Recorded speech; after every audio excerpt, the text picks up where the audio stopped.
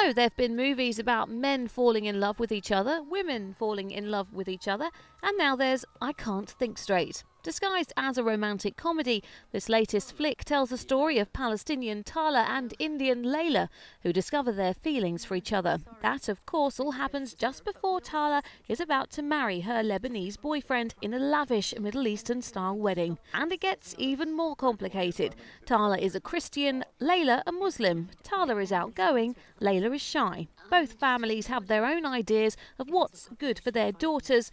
You can see where this is all going. What did I miss? I'm gay. But I've only been gone 2 hours.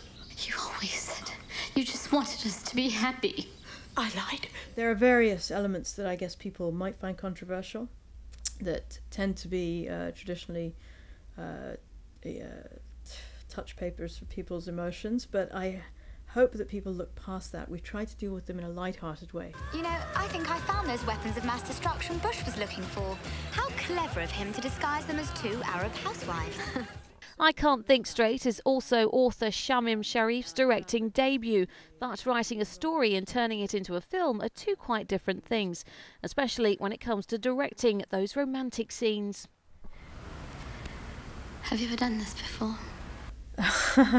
Filming the love scenes on I Can't Think Straight was, for me as a first-time director, I think I was more terrified than anybody that particular day on set.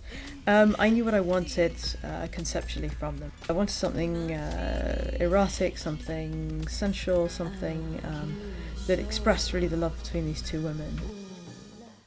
While the film tries to portray some serious and controversial issues, it fails to deliver any of this in any convincing way. But then, let's not forget, it is a love story after all. So our advice, be less critical, just sit back and enjoy.